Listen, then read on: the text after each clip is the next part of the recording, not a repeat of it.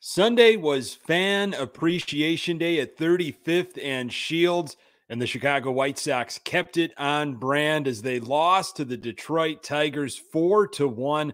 The White Sox followed up getting swept by the Cleveland Guardians by getting swept by the last place Detroit Tigers.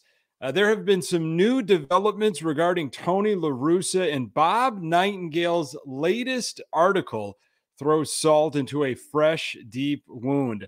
The White Sox have an off day on Monday before trying to avoid falling to third place in the AL Central. You are Locked On White Sox, your daily Chicago White Sox podcast. Part of the Locked On Podcast Network, your team every day.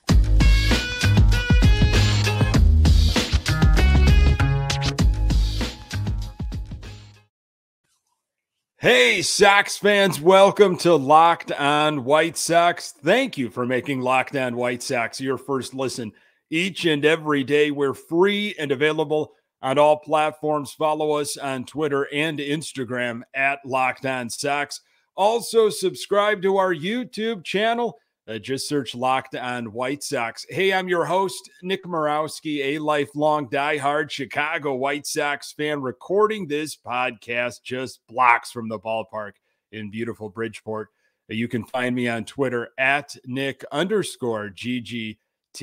Really appreciate you letting me steal some of your time to talk White Sox, especially after this past weekend. Locked On White Sox is part of the Locked On Podcast Network, your team every day. Miguel Cairo is not holding back with his words, but do the players even care anymore? Could Bruce Bochy really be the next manager of the Chicago White Sox? And during the last weekend home series, the Sox did what the Sox have done for most of the year, disappointed us. State of the White Sox, they are 76-77, one game under 500 as we head into the last week of September. The Cleveland Guardians have clinched the AL Central, and there are 9 games left in the season. How would the White Sox follow up after their pathetic effort against the Cleveland Guardians? It was a horrible weekend of baseball. Paid attendance, however, was over 100,000 during the 3-game series against Detroit, and fans were treated to some apathetic baseball. Fans showed up, but the White Sox definitely did not. You could argue it was one of the worst baseball of the season, but there's a lot of competition, unfortunately, for that distinction. And just for some perspective, it was the first winless homestand of at least 6 games since 1989. Boy, just a few days ago, September 23rd, we had a bit of an anniversary. It was on that date last year in 2021 where our White Sox clinched the AL Central, won the division by double digits last year. It was their first division championship since 2008. I went over to the Chicago Sports Depot that afternoon after they clinched and got the AL Central hat and the T-shirt pennant. I wasn't the only one. That place was hopping. Fast forward a year later, and depending on how things go, the White Sox could finish in 3rd place in the AL Central in 2022. Just remarkable. 2 weeks ago at this time, the White Sox were on fire. They won 3 of 4 in Oakland, which is a tough thing to do.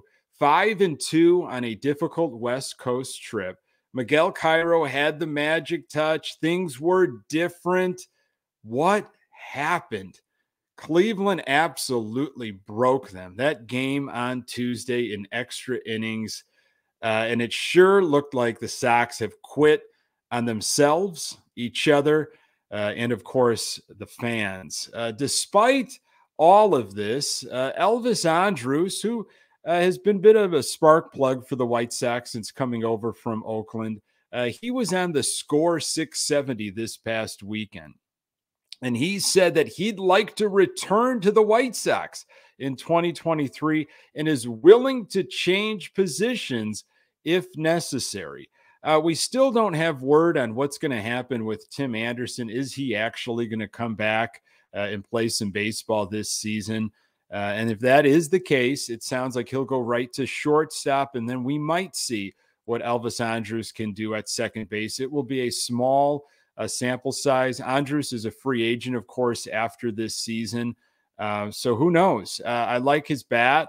I like what he brings to the ball club. Moving over to second base, is that really the answer? There's a lot of questions in this offseason. Speaking of this offseason and things that I'm sure we'll be wrestling with, the Tony La Russa decision for sure, but there is a bit of there's some clarity for this season. After undergoing additional testing and medical procedures over the past week, doctors for Tony La Russa have directed him to not return as manager of the Chicago White Sox for the remainder of the 2022 season. And that is what the White Sox said in a statement. So we've got some answers finally. Now it becomes what's going to happen in 2023. He still has one more year on his contract. We'll talk a little bit more about that later in this episode. Luis Robert was also shut down officially. You won't see him anymore this season. Why now? Why did it take so long? We all saw what he was doing with a baseball bat, literally swinging with one hand. I know he wanted to play. He wanted to gut it out and provide whatever he could. We saw him as a defensive replacement, as a pinch runner, but offensively, absolutely nothing. It was a black hole in the lineup.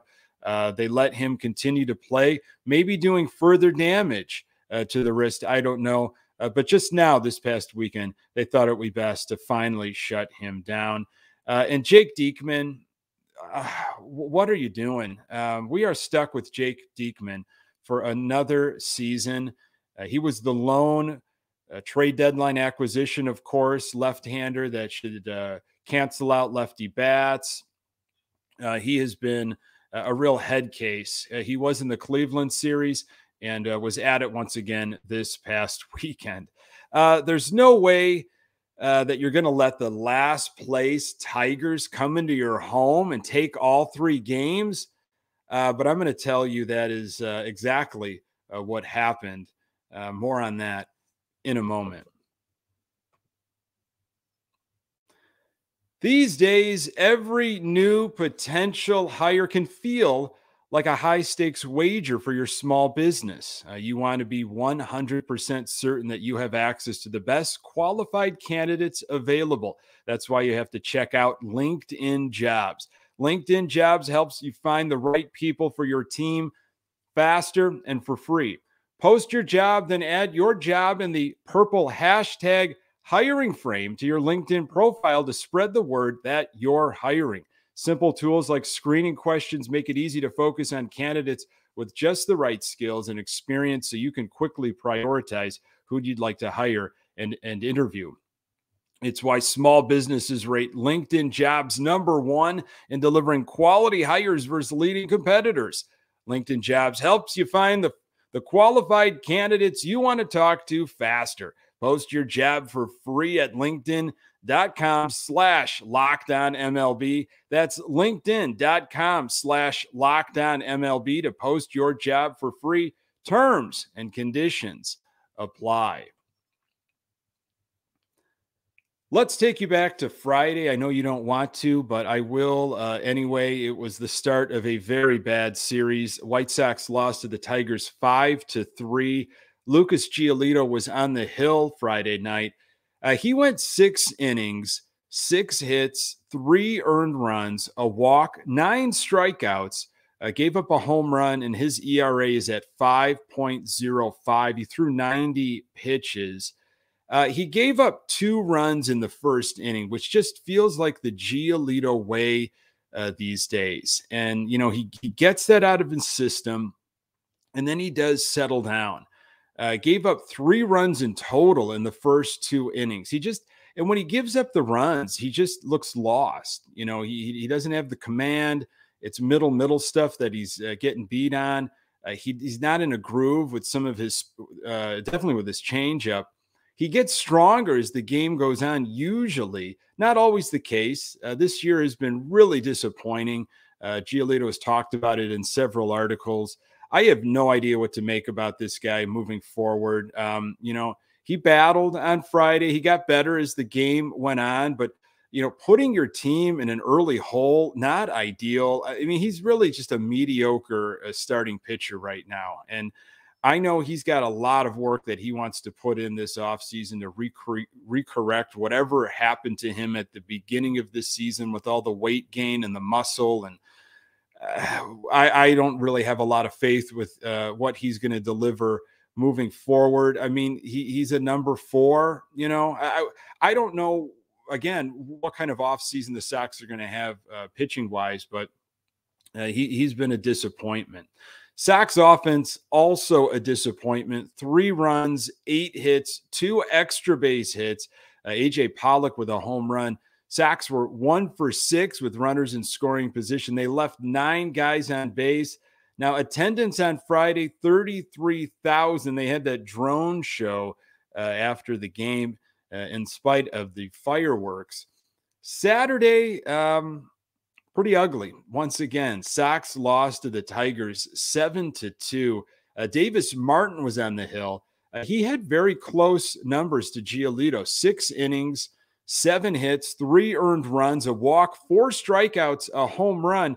However, his ERA sits at 3.86. He threw 93 pitches. Again, allowed 2 runs early in the game, first inning to be specific.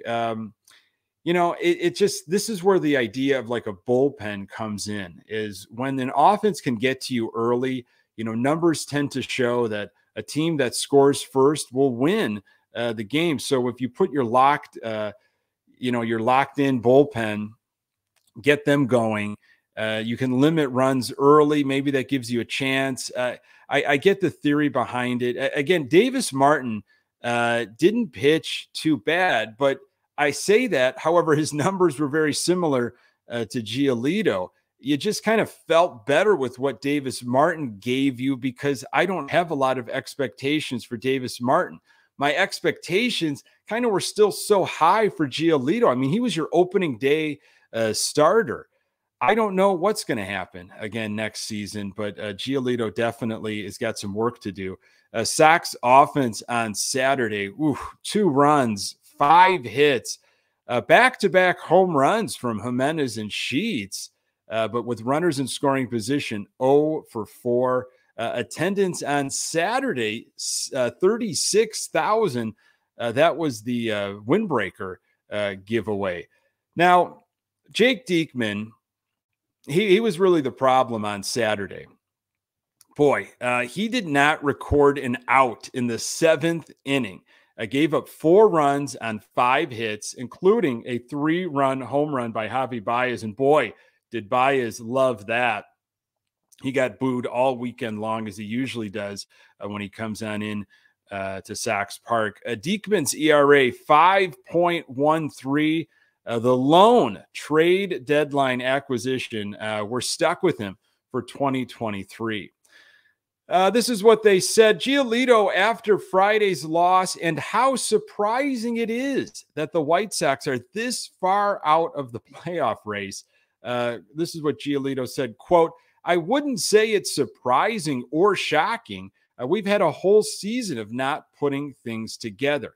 And Lance Lynn has said something similar to that effect too, especially when the Sox were playing Cleveland. They were only back 6 games at that point. I say only, but still, it was 6 games. And Lynn kind of said, well, that's how it's been going. We played like garbage.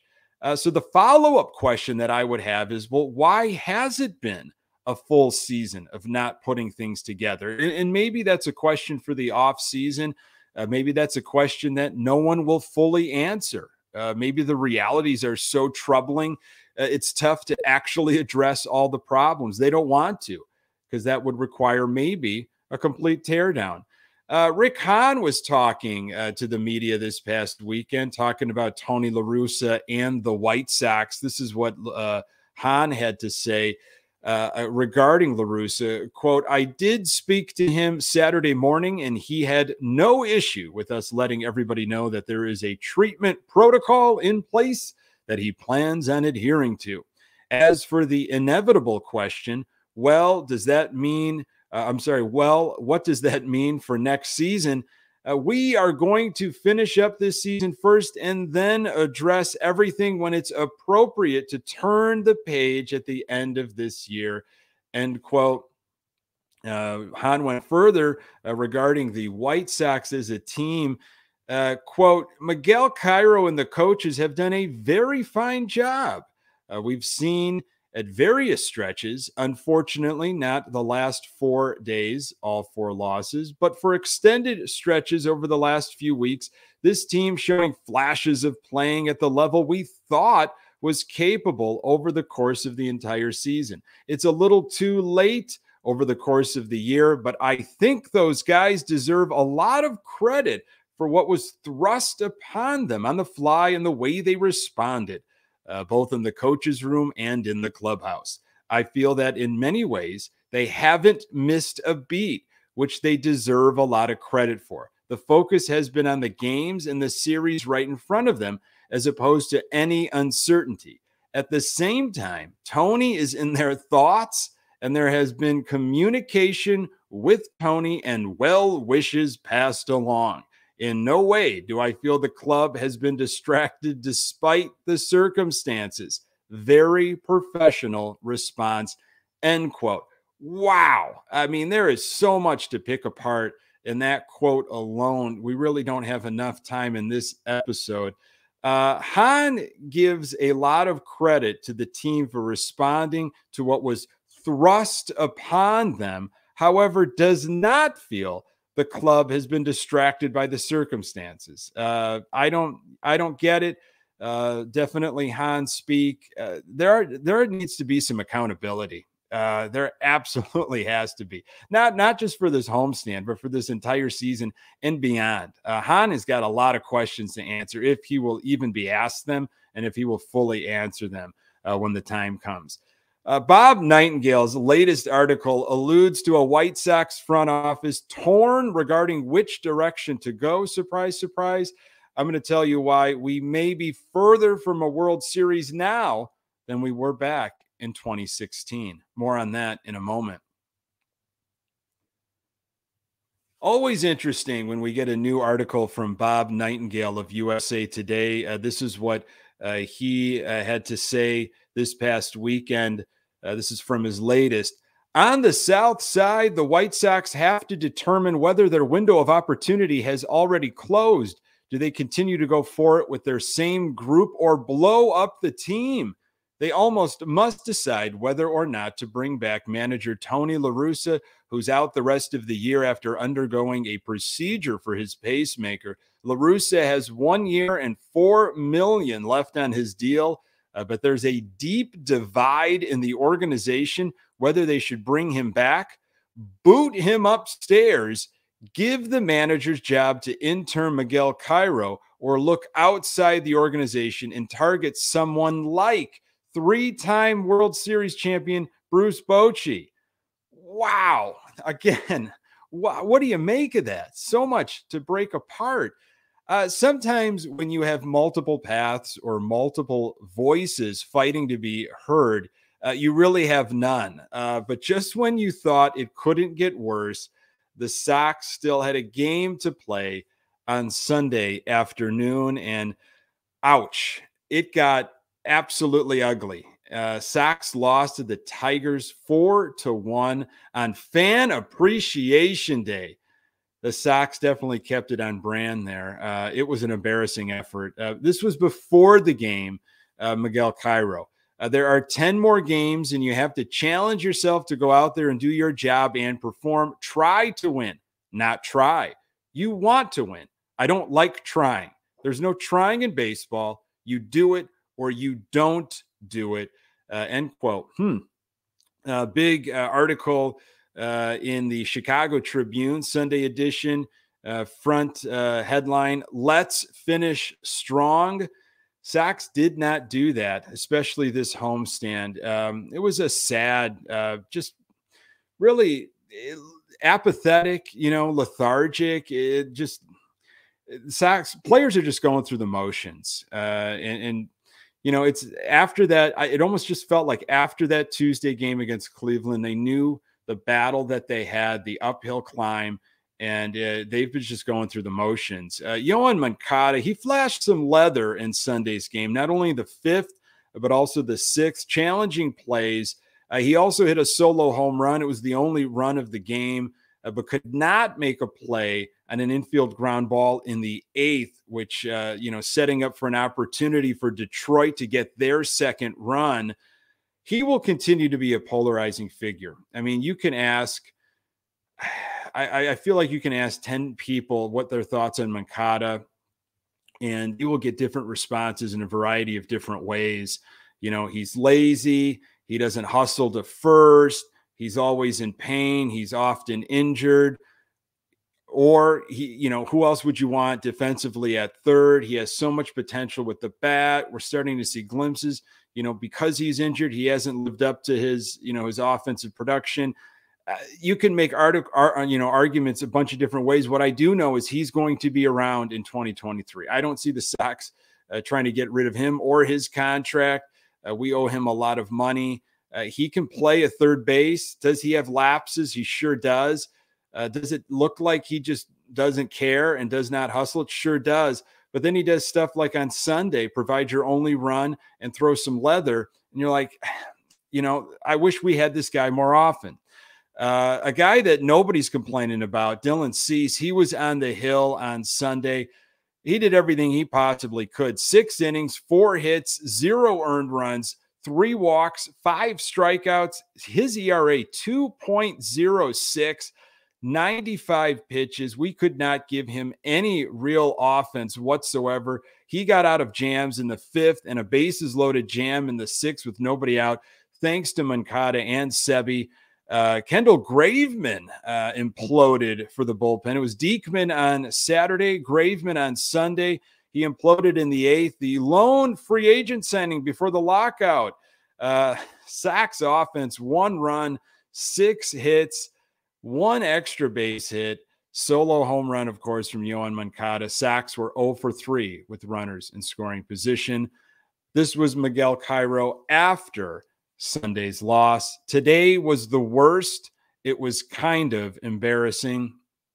I would, with all due respect, remove the word kind and it was flat out embarrassing. Folks, thank you so much for making this podcast part of your daily routine. You can find the Locked On White Sox podcast absolutely everywhere you find your podcasts. We are on Twitter and Instagram at Locked On Sox. You can find me on Twitter at Nick_GGTB. Thanks for making Locked On White Sox your first listen. Now make your second listen the Locked On MLB podcast. MLB expert Paul Francis Sullivan brings humor, passion, and unique perspective on every team and the biggest stories around the league. Follow the #1 daily league-wide podcast, Locked On MLB, on the Odyssey app, YouTube, and wherever you get your podcasts. Coming up on the next episode, Sox have an off day, but I'll get you ready for that Minnesota Twins series. Really appreciate you making time for the Locked On White Sox podcast. I'm Nick Morawski. Until next time, go Sox.